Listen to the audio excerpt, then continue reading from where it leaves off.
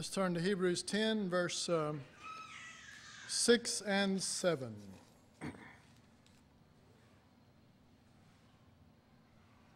In burnt offerings and sacrifices for sin thou hast had no pleasure. Then said I, Lo, I come. In the volume of the book it is written of me to do thy will, O God. These two verses go together. They give the two different methods that we've been talking about here, the two ways of doing what is required. And I think it's important that this little explanation, the two ways of doing what is required, is understood. We got a jailbreak.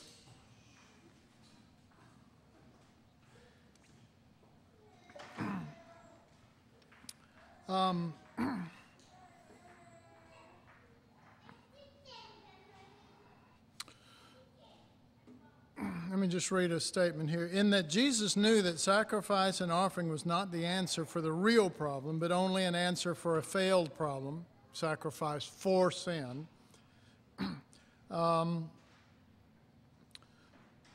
Because sacrifice covers our lack of obedience. God got no pleasure out of the old method. Therefore, then, at that point, Jesus said, when the way the scriptures are said, he gets no pleasure out of method one. He gets no pleasure out of sacrifices for offering of sin. Then, you could write a then in the middle line that's dividing method 1 and 2. Then said I, and this is Jesus speaking, then said I, Lo, I come. Then said I am coming, and I will do thy will, or I will be obedient, or I will do what's required. And not only that, but from the scriptures we've got in Psalm 40, he's saying, I delight to do your will because it's written on my heart. It's a pleasure for me to do this. This isn't a burden. Remember that Jesus said, my burden is easy, and my you know what it said. Better than me, apparently. It was his delight. All right.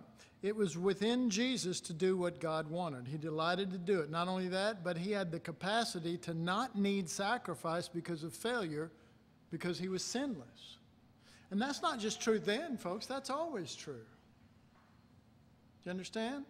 Therefore, that can be true in us. Now you say, well, does that mean we're gonna be sinless? Probably not, but the more he increases and the more we decrease, I would say to whatever the decrease of us is and the increase of him, that's the degree that sin will decrease in your life. Okay? Does that make sense? Why? Because of oneness. Because he's the head, we're the body, and we're joined to him. And what's true in him and his heart flows down and becomes our heart.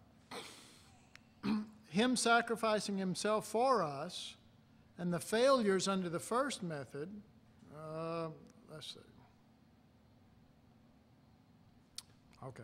He sacrificed himself for us and the failures under the first method. So in that he became a sacrifice, that would remedy the problem of the old method and become the method that God always looked to as the answer or as the real, a method that God would find pleasure in. So, in other words, he became a sacrifice that dealt with all sin before it happened and forever, would put away sin, but he did more than that. And that's usually all most Christians know, that he just died for our sins, so we don't have to worry about the sin problem. But he did more than that. He was pierced, and the piercing took away sins because he died for that, and it took away punishment because he took our punishment, but it was also a sign of being joined to this wife and kids, if you remember the story in Exodus 21. And in that method, that steps over here into the new, not just dealing with the old and putting away the failures of the old, which dying for sin did. It brought in a whole new method. Lo, I come. A body thou hast prepared me. I delight to do thy will. Thy law is written in my heart. Does that make sense? That's just perfectly wonderful way that Hebrews is putting this whole thing. And that thought of the Old Testament saying, my ear you have pierced, referring to Exodus 21. The New Testament say, a body thou hast prepared me. There is no way nobody understanding the Hebrew or the Greek or Armenian or anything else is going to get the true meaning of that except by the Holy Spirit revealing Christ. That's why people are confused. People are confused because they don't see Jesus. Including me in a bunch of scriptures that I have not yet seen Jesus in. I'll just make that clear right now. I got a bunch of scriptures I haven't seen the Lord in. But I've got something better than a Hebrew lexicon. I got the Holy Spirit, and so do you. Don't you? All right. Just checking. All right, so now specifically, how did this take place, which I have actually described, but I'm just going to read it. We became his body, the vehicle of his life and nature. Jesus was the servant who was born of a woman and born under the law. But he changed the whole system of how we relate to the law. We still relate to the law, but not by commandments that require obedience, but by Christ who fulfills the law and does that, in us.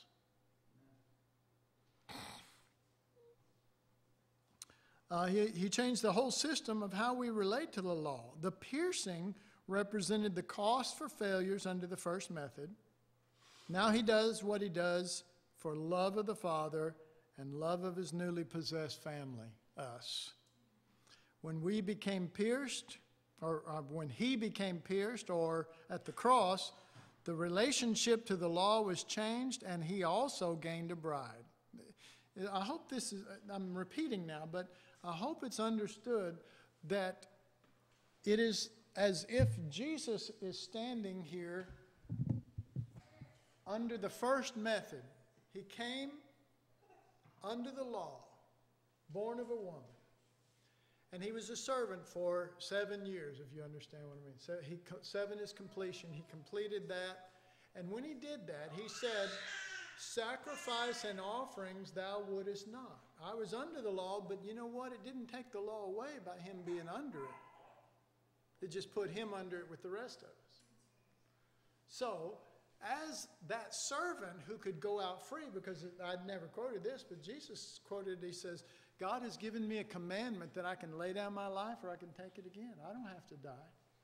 But he said, I love my master, my father, and I love my wife. And so he took a step. And that step was almost like he stood in between the two for a moment. And standing in between the two methods, in between the old covenant and the new, he made this statement. Sacrifice and offerings for sin thou wouldest not, you take no pleasure in. Then said I, this is him speaking, lo, I come. In the volume of the book it has been written of me to do thy will. It is in my heart, I delight to do that. And so at the cross, hanging between the two, he was pierced, his hands and his feet. He was pierced and he was crucified. And in doing that, he did several things. Number one, he fulfilled the punishment and all of the stuff. Most of us should know this. He died for our sins. He bore the punishment. He did all of that. That's what the cross, the piercing did. Okay, that's one thing.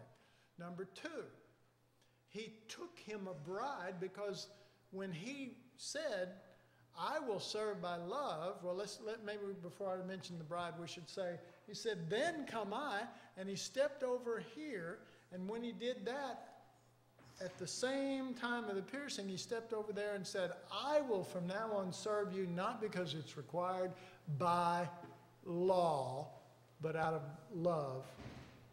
Then, that piercing represented, then the wife is no longer the master's, the children are no longer, they're yours. You have just gained a bride too. Do you see, all three of those were taking place, and it's all represented there in Exodus 21 in the full understanding of it. All right, so because of oneness into him, she changed also and does what she does by life and love. Because of, good, oneness. We are now his body. Before this, we were under the law of our schoolmaster. Right? That says the law is a schoolmaster. It's a master.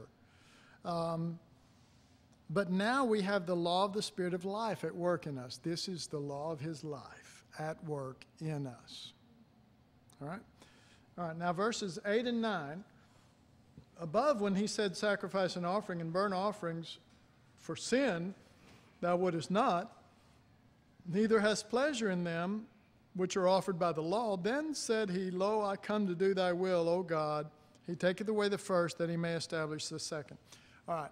This sounds like a repeat of verses 5 through 7. Partially it is.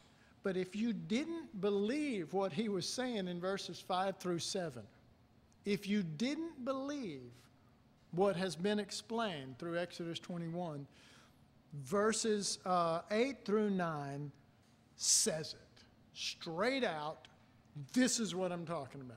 Even though it sounds like it's a repeat, it's not a repeat.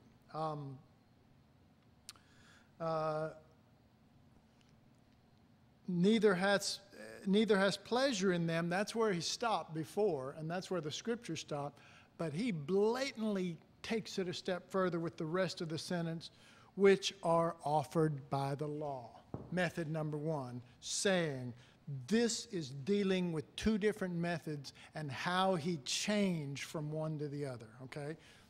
That's why he added this time that he didn't, which are offered by the law, so that it could be without question that he's talking about this change from the law to life, from the old covenant to the new covenant. All right, and then verse 9, then said he, Lo, I come to do thy will, O God. And then he adds this, even though he said that statement before, he adds this immediately behind it to show that this is what he's talking about and how he did it. Lo, I come to do thy will. He taketh away the first, that he may establish the second. He takes away the first method, which is the master requiring the servant to do everything he does by law, by obedience. He gets his ear pierced, or gets his, goes to the cross, and now he establishes the second, which is he's the head, he's the servant that serves by love, and he gained a body, and that's us, and now all that is in him is true in us. It begins to filter down. The law is written on our hearts because it was already in his heart, and we're his body. We're one with him. Is this making sense? I hope. All right. These two verses go together just as the last two did. They are similar to verses 5 through 7. However, the writer will make slight changes in order to reinforce what he said before and also further establish his point. He adds that the sacrifices and offerings which God takes no pleasure in are those that were done in accordance with the law. I just said all this, but I'm reading. All the obedience that a child gives, though not in his heart, will not please a father. In other words, you can tell a kid to do something, and he might obey, but it's not in his heart. He's just doing it because he's under the law and he's afraid he's going to get in trouble. Does not please a father. He wants it to be in his heart. He wants his child to respond properly. Parents, can I get amen? Notice I said, can I get an amen, not can I get obedience or that kind of spirit in your kids, because that may not happen for a while. But all right. The point also is that God does not like sacrifice and offerings the point is that God does not, I think I wrote this different, does not dislike sacrifice and offering in general. He is only opposed to shadow offerings that have no effect. And here's what I mean. He's not opposed to the offerings in general in the sense that if Jesus is the fulfillment, he's not opposed to him dying for sin. He's also not opposed to sacrifice and offerings in general if they are sweet savor offerings, because that same thing will happen through his body. If he's that way, we will be that way. If he's self-giving, we will be self-giving. The only way you're going to be truly self-giving in the right way is by oneness, by this method, right? I mean, this is it. Oneness with Christ is our only hope. All right. Jesus is sacrificial in the way he lives. The old method sacrifices are just a shadow. They look like the original, but they have no power to do anything. That's the point of verse 8, which says, above when he said sacrifice and offerings and burnt offerings for sin thou wouldest not, neither hast pleasure in them which are offered by the law. Verse 9 also has a partial repeat, but adds a very important sentence that proves that the line which he has been following is one of the failure of one method and the establishing of a completely new method. He taketh away the first, that he might establish the second. Therefore, the Lord's response to the ineffectiveness of the first method by suggesting is suggesting the introduction of a completely new method described as, I will come. Now, we may not see that when we read Hebrews 10 in the past. We may just see, okay, he didn't like this, but he says, I'm going to come. Okay, well, good. If you come and you just do everything right, that doesn't change us. Right? But thy ear thou hast opened, a body thou hast required. It requires a body for this to happen to us. What is true of him is wonderful. But where's our connection? And that's what we're finding here. That's what we're digging for. We must see our connection, or we're just listening to facts and talk and everything else. And I'm telling you, this stuff is incredible. I may not be able to explain it as well, but it's incredible what the Lord did. And remember, in Psalm 40, he said, oh man, the wonder of the greatness of what he has done for us. You remember that? Verse 5 there in Psalm 40, where he's just going on and on about, if I tried to add them up in number, I couldn't do it. This is what he's talking about. That he went and he had his ear pierced and he died and he brought us in by oneness, and the body was what he really was after the whole time. And Ephesians says this was a mystery that was hid from generations, folks. We're getting in on it. I love this. All right. So he brings in a new method by saying, I will come. He finishes off the concept with, I will do and fulfill what it is that you have always wanted and the thing that you will take pleasure in. The beloved Son makes God well pleased. The writer brings home the point with, he taketh away the first, the shadow method, that he may establish the second, the true method God had in mind all along, which is oneness into the life of Christ. All right, verse 10. By which will we are sanctified through the offering of the body of Jesus Christ once and for all.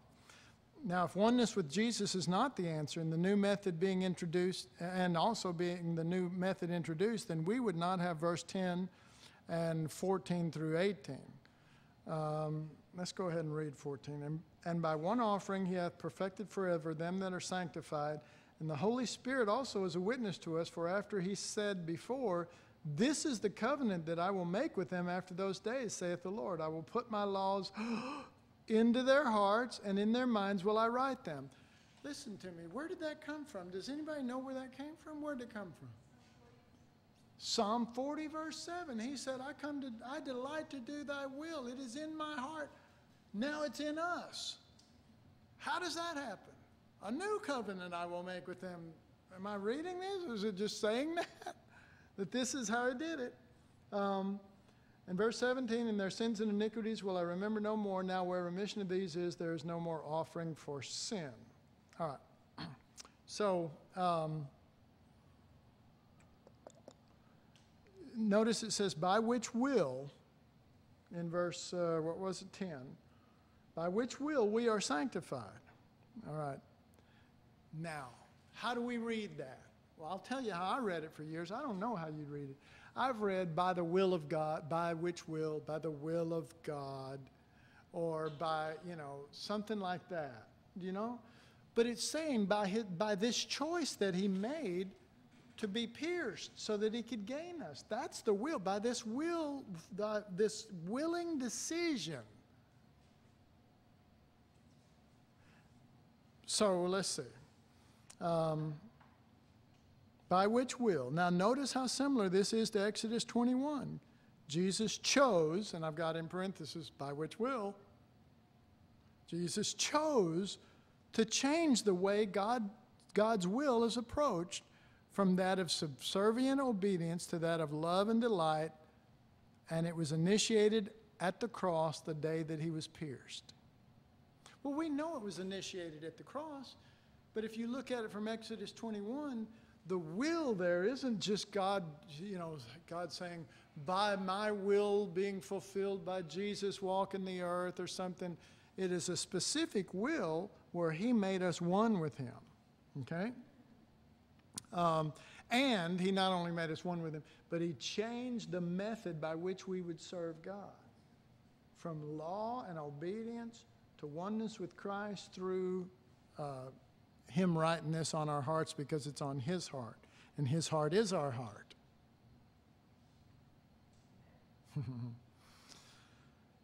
All that happened the day he was pierced. At the very same moment we became his bride, at that same moment that he did this and changed the method, we became his bride or one with him. It is as if Jesus gave up the individual body that he had under the law and took up the new body, the body of Christ.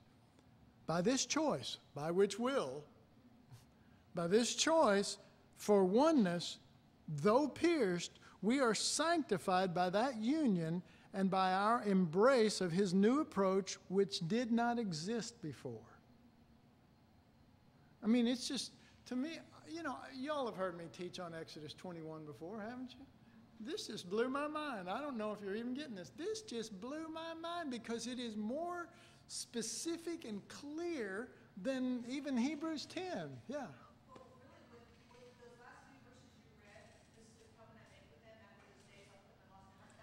Jeremiah, he's explaining a huge problem because they're all in captivity because they weren't anything like Jesus. They're exactly the opposite. They have been everything Jesus is not. So they're off in captivity. They're like, this is over. And the Lord's saying to Jeremiah, no, I have a way of actually bringing you in, and this is how I'm going to do it. So he's really tying all of Israel's history in an amazing way into the cross based on what you're sharing right here. It's huge. I don't know if this is right too, but Little louder.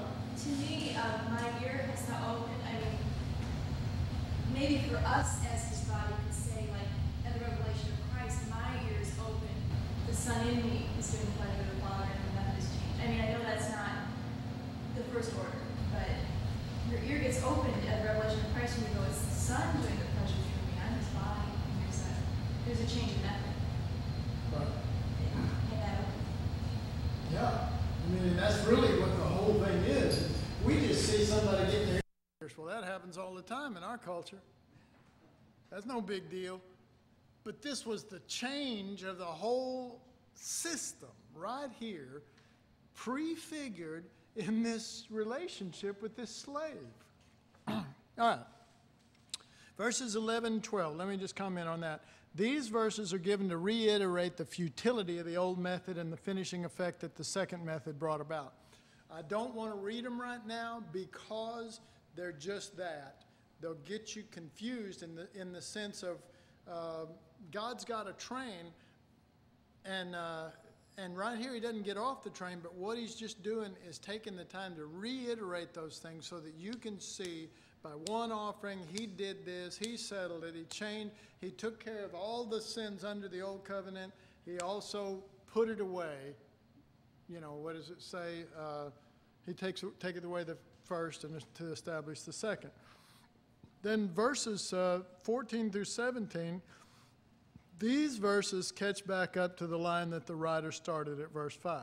So, verse 14, for by one offering he hath perfected forever them that are sanctified. And the Holy Spirit also is a witness to us. The Holy Spirit. Why would, of all the parts of the Godhead, why would it mention that the Holy Spirit is given testimony to this? Very, very specifically why. All right, so let me just read this. Verse 14 presses the fact that the result of his being pierced is the way we have been sanctified and perfected. By one offering, by one piercing, we are joined in oneness with him as his bride forever. Does that sound good to anybody? Sounds sweet. This was only done to us and for us through the means of oneness. No other method. If Jesus didn't initiate, not done. If it wasn't in his heart, not done. Praise God. Now can you see verse 5 in Psalm 40 where he's going, oh man, it's just the wonders that he's done. I mean, if I read it to you, it would mean a whole lot more right now, but we need to try to wrap this up. All right, so verse 11 through 13 show that this was done in part. Listen to this. The verses I didn't read and I didn't comment on are showing that this was done in part by the substitutionary work of Christ, but not confined to it. Now, some of you are new. Some of you may not fully get this, but there's a little lesson I need to give right here, and that's the difference between substitution and identification. The key to the concepts are in the words. Substitution is if when you were in grade school and you had your teacher and she got sick, somebody new came in, what were they called? A substitute. They substituted in the place of that person, okay? And all the grief that the classroom caused her, she took it as a substitute, okay? Identification is when you identify with something. You see the difference? Substitution is something he did for us. He went to the cross as our substitute. We should have gone. So he did that for us. Didn't require us to be around. Didn't require us at all except to believe that he did it some time ago. Identification requires your identity now. It means that whatever he did was great, but you must be identified with him also. So the verses I skipped, and you can read them later on, they're simply substitutionary scriptures. That's all. They're just dealing with the substitutionary side. However, the line that the writer has taken for Hebrews 10 up to this point is primarily identification. That we are the body, we are the bride. We get it because we are identified with him as one. Okay? Does that sort of help? Nicole, does that help a little bit? Okay, good.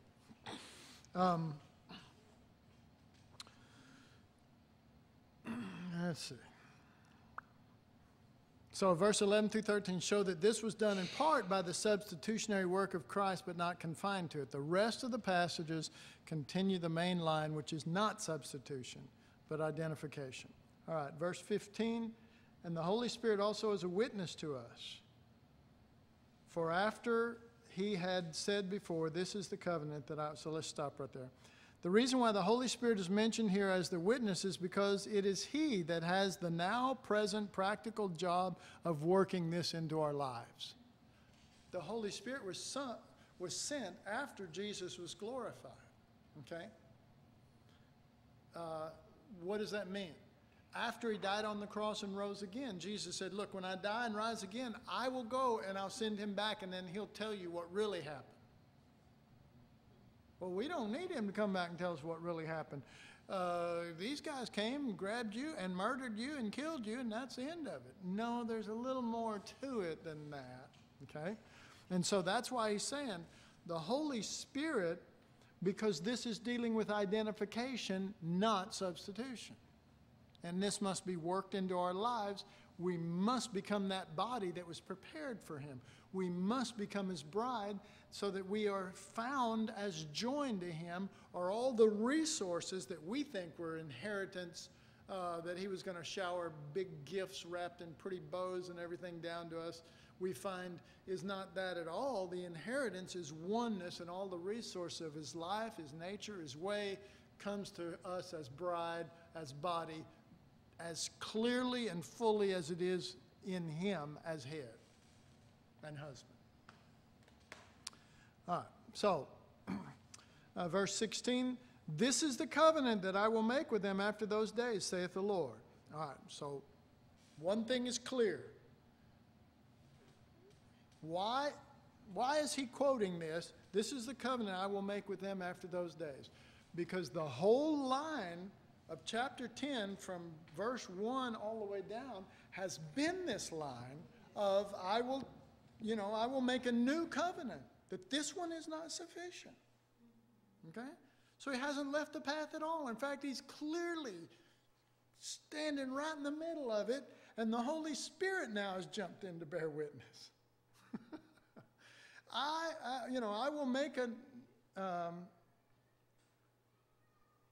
this is the covenant I will make with them after those days, saith the Lord. Okay, so he's describing that there needs to be a replacement of the old. Am I right or wrong? He's saying there needs to be a replacement of the old, but now he's going to tell you what the new is. And the new is, I will put my laws into their hearts, and in their minds will I write them. So he has said nothing more or nothing different than what he said up here when he said those were offered by the law, and he takes no pleasure in them. But lo, I come, he taketh away the first, and he will establish the second.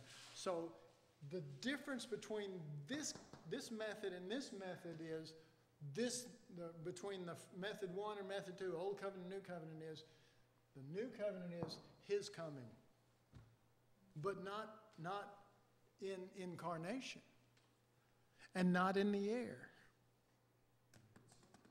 It is his coming to be pierced so that he can get him a body, so he can get him a bride. And you check the Exodus 21 example with Hebrews, and Hebrews said he's prepared me a body.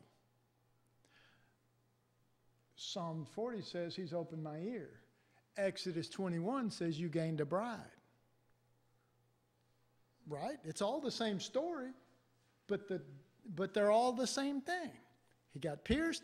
At the same moment he did that, he started a new covenant, and at the same moment he did that, he gained us as his body, as his bride. It all happened, all of it, with one piercing. The cross accomplished all of that. All right, so we're heading for the gate. I feel like a horseback that we're on it, and he knows we're coming home. He's fixing to get us to the stall there. And I'm, if I seem a little excited about this, I'm just blessed out of my socks. I just love the Lord, and I just love that this is all true. This is true before I came along, This isn't me. This isn't my doctrine or my teaching. This is the beauty of it. Maybe we'll end with reading that scripture. Verse 16. This verse is an Old Testament declaration that itself, the old method of servant obedience, would be given up for love obedience. Now, let me make this clear. Servant obedience is the law demanding it. Love obedience is the life of Christ fulfilling it in you because you want to do it. I delight to do thy will. Thy law is written on my heart. That's what it says. And now I have written it on your hearts. That's what it says right here. So it's a change. The old method of servant obedience would be given up for the love obedience. By union with the servant, capital there, servant, by union with the servant who died to make us one, the law is now taken from an external mode to an internal mode. Not out of the mouth of the master to you, but written in your heart because of the servant, capital, that you're now married to. And you're actually his now. Praise God. Not only is the mind and will of the one, capitalized one there, not only is the mind and the will of the one we are joined to, which is set to do God's will, but he will delight in it. That mind and will in us will find delight. And may I say also ability? Also, he has a nature capable and able to do so, and we do not, and we never will. You know, as long as we're not really one with him, you know, you remember the story. The master gave her to him while he was in servitude. And they had children. And it looked like they were one. But they were not one. And when he got ready to go out on the sabbatical year, they couldn't go with him. Because oneness must take place through death, through the piercing, through the cross. It's not by us going, okay, I do. Okay, I mean, I'm just being real here. You can I do it all day long and you're not one. You're one when the piercing takes place. And there's been a death to bring it about. Okay?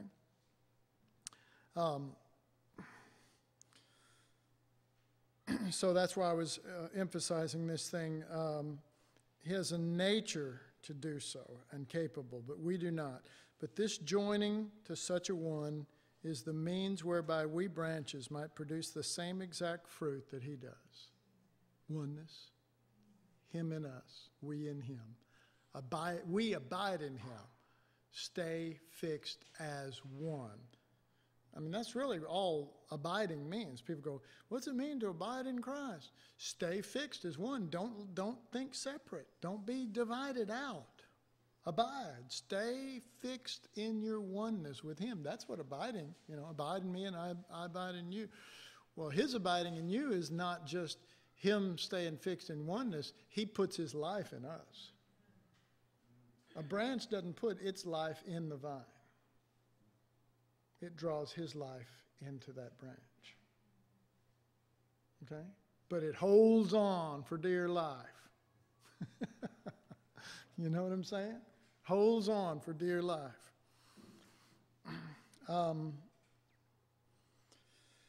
Let's see, I need to read part of this. But this joining to such a one is the means whereby we branches might produce the same exact fruit that he does. Why? Because it is him in us. And the writing of this law on our hearts is him in us. We're just a body. I can show you that, but I think I'm supposed to preach on Sunday morning. And I'll show you that then, okay? And it'll be a different subject and da-da-da-da. But I'll show you that exact thing there. External rules now become written on the inside. And then I'm not going to close with this, but I'm going to read this last statement that re-emphasizes this, why you don't get tripped up on verses 11 through 13. The reason I'm not emphasizing verses 11 through 13 or 17 through 18 so much is because they are emphasizing the substitutionary side of this, a side that most Christians are overly aware of already. But what I am going to end with is our scripture over in Psalms. And now I'll read verse 5. Let me read verse 6 and then to refresh you, and then verse 6, sacrifice and offering thou didst not desire, mine ears hast thou opened, burnt offering and sin offerings thou hast not required. Then said I, lo, I come, in the volume of the book it is written of me, I delight to do thy will, O my God. Yea, thy law is within my heart. That's why he said, verse 5, many, O Lord, my God, are thy wonderful works which thou hast done, and thy thoughts which are toward us, they cannot be reckoned up in order unto thee. If I would declare and speak of them, they are more than can be numbered. Isn't that just beautiful? It really is. For you songwriters, where was it? Let's see. Sacrifice and offering, thou didst not. I would say it like this: sacrifice and offering thou hast not desired. Sacrifice, let's see, an offering thou hast not desired. Burnt offerings and sin offerings thou hast not required. You songwriters, it's that. There's your line right there. Okay. Did you get anything out of this? Hallelujah. Blessed be the name of the Lord. For some of you, if it was a little confusing, it might be good to go back and listen to. It'd probably be good anyway. For those of you who felt like you got it all, you might be surprised if you went back and found that there was even more.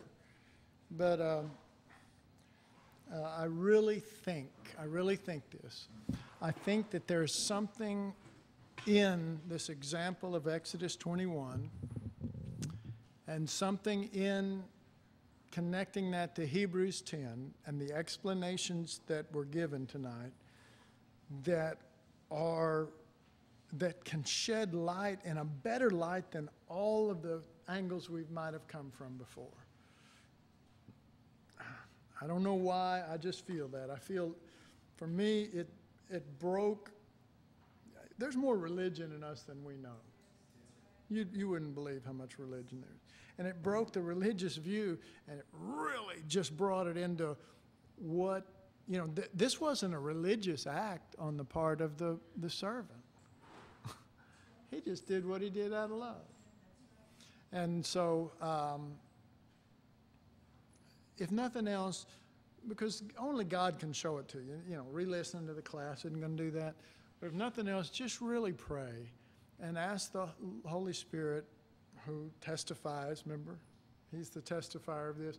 Ask him to show it to you. And it may take years, but it's so blessed and so precious that I think it'll really help you down the road. Father, I just honor the Holy Spirit, who is so faithful to lift up Jesus. And Lord, I know my pitiful attempts to lift up Jesus are just so frail, but I know that the Holy Spirit is at work here, touching and moving, dealing. And I pray that each heart, Father, will at least have sensed that there is treasure that they want to find from you, and they need your help to dig it up. So I ask you, Father, to allow the Holy Spirit just to open the hearts and minds and eyes and ears of each one, and feed them, and by the opening of their ear or opening of their eyes to your being opened, your ear being opened, that worlds of oneness and of this remarkable work that you have done will be made known. And I ask it in Jesus' name. Amen.